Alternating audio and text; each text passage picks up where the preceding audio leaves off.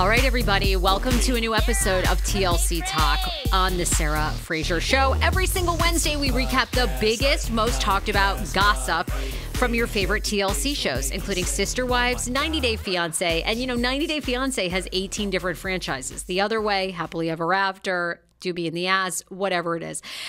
So today, we have a huge another big scandal in the world of the 90 Day Fiancé franchise with Mary and Brandan. If you don't recall Mary and Brandan, you are seeing them probably all over your 90 Day feed and social media feed because it is alleged now that they may be faking that Mary has colon cancer in the Philippines, where they got married a year ago.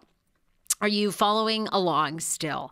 How did this all come about? Now, for the past 2 days, I have been reading about Mary and Brandan from season 5 of Happily Ever After, doing a deep dive into what could possibly be going on here, because it seems to be a theme. Karine and Paul, before that, of course, we've had various fake death things. Same with Paul. Paul had said or Karine put out something that Paul was dead in Brazil and RIP, what a great father, only to find out apparently he was quote unquote lost in the jungle. Josh Cedar put out a whole thing for several days that he was dead and then come to find out he was alive and well. I mean, something is in the water of what is happening in the 90 Day sphere. Okay, and fans are very upset that this story has grown so large that people.com is picking it up. Why are people upset about that? Because People has historically been quite a legitimate source for gossip and news. It's really, do I dare say it's going downhill? No, I don't think it's going downhill. I think they had an integrity that you wouldn't see with some of the other blogs out there and news outlets. RIP to the Inquirer, the National Enquirer, which I used to love. Oh my God. I mean, all through high school, I would pick that up. I would read about Batgirl. And I will say this, there was a streak before, I believe they took down Jeff Bezos and that was it. Once you go after the richest man and all the land, he basically buried them and destroyed them. But minus that, for years, the National Enquirer got legitimate stories. They broke Patrick Swayze back in the day having cancer. I mean, they were the real deal, okay? John Edwards, remember the politician John Edwards who was having this affair while his wife was dying of cancer with Rael Hunter, and they had a love child? I mean, they were the first to publish that photo of the love child, whether you agree with it or not. So fans are not happy that this story has been brought to people's attention. Brandan and Mary remain under scrutiny today after announcing this week that she had colon cancer and issuing a plea to raise funds to, quote, save her life. Now, they wed last year, as they posted on their Instagram. They had a fundraising page that was created for Mary's colon cancer. Now, here's the problem, number one. The very first image, and I'm going to give them the benefit of the doubt, but the very first image they used on that GoFundMe was the same picture of Mary having her C-section with her baby. And, that was a difficult pregnancy. And they have done a GoFundMe before, okay? So they used the same picture of her in a hospital bed. And a lot of people are like, wait a minute, sis. This already seems scammy because why aren't you doing a current diagnosis, So that was sort of red flag number one. Then Brandan went on his social media to essentially say, well, hold on. Mary hasn't exactly been diagnosed yet. The first post that they put up was, I'm humbly asking for your financial help for Mary's surgery to remove her colon cancer. We need help, not judgments. Any amount to Mary will save her life. Okay. Mary says that prior to the halting of this campaign, Mary admitted to being, quote, scared of the surgery after having her C-section to have her daughter midnight. And she's now afraid of doctors. She and Brandan have said this on their social media. She's afraid to go to doctors. She's very scared. Her C-section was rough. And Mary also said she doesn't have financial support to fund the procedure as she's the only one working in the family. Please don't judge me, she wrote. Now, here's the problem. A lot of people are saying, girl, in the Philippines, it's socialized medicine. This is covered. Okay, this is covered. This surgery is covered. And the way they phrased it is like, help us pay for her surgery. Now, okay, anybody that knows a socialized medicine country, many of you listening to this know it far better than I do. I don't know. That to me, just because it's socialized medicine, I mean, surgery is still tough. She's the breadwinner. They probably need additional money. I don't know. In socialized countries, can you pay to be prioritized? I guess not. That's capitalism, right? Is that like defeat the purpose? So at first, people were rallying behind them. They were posting inspirational song lyrics. People were saying, keep going. Everybody was very, very supportive. But a post later essentially said that Mary has not actually been diagnosed with colon cancer, that she kind of self-diagnosed herself by going onto TikTok and has a lot of the same symptoms. And Brandan ended up posting on his social media like, well, we're pretty sure. Mary and Brandan on their mutual Facebook board or page, right? Just to be clear, exclamation point, exclamation point. This is like just a day or two ago. We don't know if Mary have colon cancer yet. Yes, she posted on her IG that she have colon cancer because she watched TikTok videos of what is the symptoms of colon cancer, and she have all of it. And on February 16th, we went to the center and have her checkup, and the nurse said maybe she got UTI or appendicitis and a possible colon cancer. That's why Mary is very scared. So the nurse gives us referral to admit Mary at the city hospital, and we went there next day. We went to the ER. We talked to the doctor. The doctor said that Mary needs laboratory first, so we did that. We go to laboratory, have her pee and poop in a cup and have her blood test, and we wait for the result. After an hour, the result is there, and the doctor said that Mary have blood infection. Mary needs whole abdominal ultrasound and an x-ray, and we did that. Then we got the results. The result is in our hand right now, and we need to go back to the hospital tomorrow to give it to the OPD to analyze the result of her ultrasound and x-ray. And the doctor said we need to wait for the result, and we will send us to another doctor, the gastrointestinologist, for referral to do the colonoscopy. We are still, ... Mary's still in pain. Please stop spreading fake news. All right, so this looks like to me, are they intentionally scamming? I think it's too early to say that, right? Seems like, I will say this, I understand the criticism they're getting. You popped a GoFundMe or gogetfunding.com like instantly, and it sounds like, to be fair, you don't really know the results. Now, they corrected it awfully quickly, okay? Why, so was it a mistake? Did Mary or Brandan just set up the GoFundMe? They want the cash ASAP? I don't know. But people still on his social media want to give them money and support them. What the hell does it matter if it's a GoFundMe or a Venmo? Now, GoFundMe I know it matters because GoFundMe has very strict rules. They do not want to be considered a scamming department. Even if you're like raising money for an event, they want it very well spelled out. I've done events on there and then I've had them flagged because, they don't want certain promises at certain price point. They really want to make sure whatever you say is the truth and you are delivering on that. So I get it. But, oh my Lord, this couple has set the internet ablaze, sweeties, ablaze of if they are lying or not lying. And Brandan even went so far as to tell fans, we are not lying and may God take care of your ass if you're questioning us. Woo! That escalated. Brandan, I'm just trying to get to the bottom of things here. Can I ask a few questions, folks? I mean, you're coming at us left, right, and center.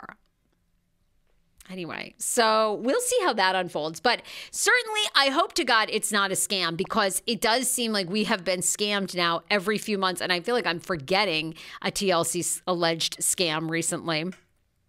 I feel as though these TLC stars are scamming us a little bit every couple of months. I don't know, but that one's a good one. That one is a good one to figure out. If you know concrete proof, which it doesn't seem like anyone does. I just gave you the whole summary and the back and forth. And honest to God, people are more fired up about the people.com carrying the story than they are like whether she really has colon cancer. I mean, it sounds like some serious things are happening. She also went on to give details, Brandan did, about how she pooped black poops like back when in her 20s, and then it was fine.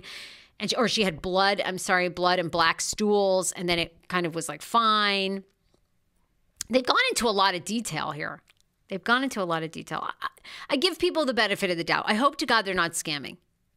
Sounds like they're waiting on the results, and we're all praying for her. Hopefully she's completely fine. So there, you're up to speed. I want to thank Seed Scout. TheSeedScout.com is the website you need to go to. Male infertility is on the rise. Many of us will be faced with using a sperm donor, whether we're a same-sex couple, my single ladies. If you are single and you want that baby on your own, do it. I love being a mom. I'm working on number 2. And of course, heterosexual couples. More people than ever are facing fertility issues. You need to get with a sperm donor bank that you can trust. And let me tell you, the IVF sperm world can be a shady one, not with the Seed Scout. Danielle Winston has personally been on this podcast, and I've spoken to her many times before I wanted to work with her because I wanted to guarantee that you are in the best hands. What makes Seed Scout unique? The Seed Scout unique limits their donors so they can't sell their sperm on a secondary market, meaning the Seed Scout. You're paying more, but you know exactly who you are getting in the donor, and and are guaranteed that their sperm is not being second and third hand sold to other countries or other people. The Seed Scout does all the screening with you. If you have any questions, they're a small business. You can contact them directly, and you can actually get to know your sperm donor. Why is that important? They're finding out whether your sperm donor, an egg donor, your children often want to know the genetics. They want to know the specifics of who their DNA person was. Not that that's their father by any means, but their DNA carrier. And the Seed Scout really works with you to make sure you have the comfortable level that you want with your sperm donor. You know them, you know where they're coming from, you know so much more about them so you can make a really informed choice. I love the Seed Scout. You get $100 off by telling them that you heard about them from the Sarah Fraser Show. They do free consultations. You have nothing to lose. Pass this on to your favorite same-sex couple. Maybe you are one yourselves, or someone you know that is looking to have a child on their own or struggling with male fertility. TheSeedScout.com. Two big things going on in the sister world. Mykelti and Tony, of course, the daughter, one of Christine and Kody's daughters, Mykelti, has like a fire Patreon. Okay, this chick can retire off that Patreon. It's so hot. It's so on and popping with Tony. Collectively, they lost like 100 pounds. Over that. She's lost 110 on her own. But they've been making some waves in the past couple of weeks on their Patreons and their live streams because people have asked them if, in fact, Robyn and Kody hired a PR team and how is it going? Because it seems as though Kody and Robyn, short of when Kody does cameos, which are quite expensive, by the way. Kody wants like over $100 for his cameo shout out. Are we paying that, y'all? Fam, are we willing to lay down $100+ for the Codemeister? It's a lot. It's a lot. I think Tammy was 60. That was high enough. I had the Tammy Slayton. So they were asked what's going on with the PR company because Kody and Robyn seem awfully quiet. And if you are working with someone in PR, wouldn't they be getting them out there, right? Like a great place to start would be stopping by the Sarah Fraser Show podcast. Just saying, all right? That would be a good place to start. I help people here. I rarely dislike anyone on this show. Come and tell your story openly. I always give people a shot. But Tony and Mykelti said that one, they doubt that there is really a PR person, and two, they think that Kody and Robyn cannot be helped. Now, did they say that bluntly? No. But Tony basically said that Kody and Robyn, it is very hard for them to take advice, and it's very hard for them to, I guess, implement or not say how they feel. Essentially, Tony's saying, look, Kody speaks out of pocket, and that's Kody. I kind of like that about him because I think you get a lot of info. But they also seem to say that Robyn was the same way, and they would not really confirm or deny if there was a PR person, but they certainly made it sound like the PR person it's probably not going particularly well. So there was also a rumor out there, and I believe that they were responding to some of this, that the PR company that they had hired had quit. Again, they didn't confirm or deny that, but essentially a lot of people are saying that Tony is confirming that Robyn and Kody just are not going to take any PR person's advice. All right. So the other sister wives tea that's going on is a lot of people believe that Christine Woolley and David Woolley's Moab, Utah Airbnb that you can rent is not going so well. Last week on the show, I talked all about it, gave you the description, the review, had some comments about it. And the thing I didn't like is you have had to have had 3 bookings on Airbnb before you can book with them. I have to imagine this is pretty standard. I think people can set this. I'm familiar with my brother's business, Comfy Dome Glamping in Maine, and I don't think he has any requirements. You know, you can come, he does this awesome breakfast, you can sleep under the stars. Now, maybe Christine wants to weed out the people that are serious or not serious. But then a few days later, she posted, "Hey, loves, don't wait. The next 3 people to book my Airbnb get 20% off their entire stay. Follow the link in my bio or go to the website, airbnb.com/h/ChristineBrownWooleyRetreat.com. So people are going, well, you shot your shot. You overshot your shot. No one's booking it. And now you're offering a discount. So I don't know. I don't think Christine's panicked. I don't think. I wouldn't yet. But I always wonder if those things really help. You know, does it help? I guess it helps Mary because I'm going to go stay at Mary Brown's B&B, and I look, and I mean, the only times that are available are weekends, but I think that's by design. They just want you on the weekend. I don't know. Maybe a lot of people don't come to your destination spot. I would think it would certainly help. The other thing that was announced last week is 90 Day Fiancé, Happily Ever After. The new cast has been announced. Are you excited? A lot of people with very, very mixed feelings, and most of that centers around Liz and Ed for season 8, okay? Because Liz and Ed, Big Ed, are back, and we know that they are, in fact, broken up. This is a little surprising to me, and I do want Liz to come back on, or Ed, because I feel as though something has happened here. I'm shocked. And what I mean by that is like Liz is so out there with her new man. Is Liz done with the 90 Day Fiancé franchise? Are they done with her? Because Liz is out there, honey, out and about with this new guy. And I have confirmation she is dating. I have absolute confirmation from sources that she is dating somebody new down in San Diego. So it's a little anticlimactic, and I have to admit, I'm sort of like, well, I don't want to follow their stuff because I know how it's ending. But the Happily Ever After couples, now Kobe and Emily, I love Kobe and Emily. You know them from season 9 of 90 Day Fiancé. Alexi and Lauren, love. They've been on this show. They're terrific. Muhammad and Nicole, 90 Day Fiancé the other way. Isn't it Mahmoud? And wait, is it Muhammad or Mahmoud? Okay. Anyway, we'll find out. You guys know. I'm terrible with names. I apologize. Thais and Patrick. Now I got their names correct, and I like them too. I remember Patrick's brother John, that's on Single Life. Epic. We're going to be getting more John. They love that threesome. And since then, Thais and Patrick have had a baby. She's like such a doll. Oh, here's another one that fans are not so thrilled about. Actually, the last 3. Jasmine and Gino returned to Happily Ever After. And I'm going to get into that because we saw people.com, again, picked up and they posted Jasmine and Gino, their wedding photos. They are married, and I'm going to tell you about their marriage that happened June of 2023. So they're another couple, you know, I want to have them on the podcast because there's so many questions I want to ask them, but I have to say I've never been so annoyed. I'm actually not annoyed with Ed and Liz. Like I enjoy them so much. And I probably will feel the same way when I meet Jasmine and Gino, but they drive me bonkers.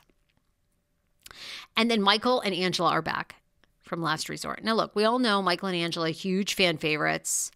Everybody loves them. They're back, baby. So we're going to be getting more of them for better or worse. Most people's things with Angela is just that the way Angela treats Michael, they would never allow a man to act and behave the way that Angela does. with good old Michael. So are you excited about 90 Day Fiancé Happily Ever After Season 8? Are we watching, folks? Add it to the queue. Add it to the queue of about 25 other shows we've got. You got a little bit of time, though, because it premieres Sunday, March 17th at 8 p.m. So we've got a hot second. All right. They keep us hanging on. And lastly is Jasmine and Gino. So Jasmine and Gino, obviously 90 Day Fiancé loves them. TLC loves them. This is their third show. Now they're going on to Happily Ever After. And their marriage photos surfaced. Now, I know what you're getting to. If you're listening to this at home, you're yelling into the speaker and you're saying, Sarah, they've broken up. They've broken up. Why aren't you getting to that? Let me get to this because I have a theory about these two. And I think I'm going to be right. So their wedding photos emerged this week. Gorgeous. If you haven't seen them, they're on my TikTok at the Sarah Fraser Show. Here they are, too. I'm holding them up if you want to see them because, all my videos are on YouTube now, too. Stunning. They got married in Dexter, Michigan with just 12 guests in June of 2023. If you're thinking, wow, what about Jasmine's kids? Were they there? Her family? Everybody live streamed in. Was mostly just Gino's family. She, gorgeous as a bride. Unbelievable. Look at this. She's she's stunning. And the plastic surgery, I've gone back and forth. It just seems like a lot, but she's a stunning bride. Photographs well. People are like, for God's sakes, Gino, take the hat off. He wore the hat the entire time, almost the entire time. Although people are saying the most exciting thing of 90 Day Fiancé Season 10 is seeing Gino take his hat off. He did take a wedding photo without his hat on. Epic. Dozens of comments on my TikTok. Enough with the hat. And then it gets to Sarah. I heard she left him. They split. So why are people saying this? Well, people are saying this because she most recently, for Valentine's Day, did a live TikTok. And she said, I have no Valentine. I've gotten no gifts. But you guys are my Valentines. You're sending me hearts and roses on my TikTok, which, of course, is like little tokens of money. And I love you all, and it's okay, I'm good alone. And she does seem to be posting, I think, pictures that make it look like maybe she's back in Panama. There's also been some discussion about her health and being in Michigan, that the weather is really rough. And obviously we've seen that with season 10, right? Moving there and how cold it is. I don't believe them, guys. I'm sorry, I don't. I just don't. People really are convinced she's single. Have I been wrong before? Absolutely. But I think Gino and Jasmine are a master at playing this game. And I think, unlike where my girl Liz, who I really love, I think Liz is like, fuck it. I've been messing around. I fooled around with Ed like long enough. I'm posting my life and I don't care if the show's 10 years behind. I think Jasmine and Gino, and she loves to be on camera, loves the fame, loves the attention. She's now a Fashion Nova ambassador. She is turning this into a real thing, right? She's like our Natalie Mortadova, who I love, but Natalie Mortadova has a plan with this, and I think that Jasmine has a plan with this too. I actually, part of me just thinks this is staged very, very, very well. I just think that they are still together. The only slight thing that gives me pause is I actually think that she has done so well in her branding and marketing, whether you like her or not. I think she's getting to the point that she's going to make more money than Gino, and I think that's going to be a problem. I do. Because if she doesn't, Gino was the sugar daddy. Gino was the daddy. And I think Gino does well, but I'm not sure Gino has like deep, deep pockets.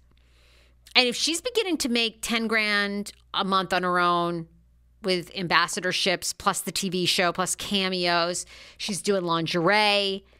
Yeah.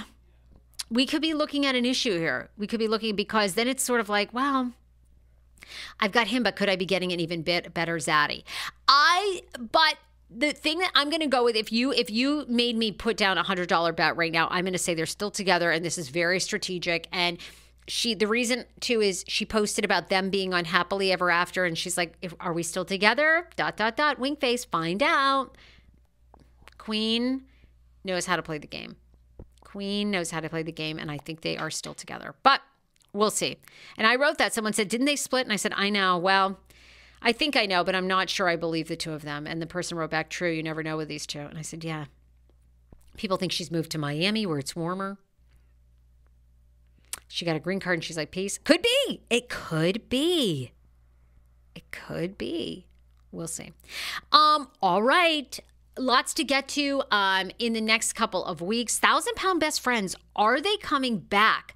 I did get some inside scoop that saw some of the women from 1,000-pound sisters filming, but I'm trying to get a little bit of confirmation of what is going on with this show. And also, breaking news. Breaking news. From a source that is very, very close to I Love a Mama's Boy, they allege that I Love a Mama's Boy is coming back for a season 4. I had heard that show had been canceled along with Darcy and Stacey. I don't think Darcy and Stacey is necessarily coming back in its same form, but I have heard from a source very close to I Love a Mama's Boy that the show is coming back. We are confirmed that it's back. So where is it? It's been an awfully long time since it's been on. I would think we should be getting a huge TLC big announcement. We know My 600-Pound Life is coming back in the next month or so. But where are 1,000-Pound Best Friends? Where is I Love a Mama's Boy if these shows are so on and popping? We'll see. All right, everybody, follow me on TikTok at The Sarah Fraser Show. Bye, everybody.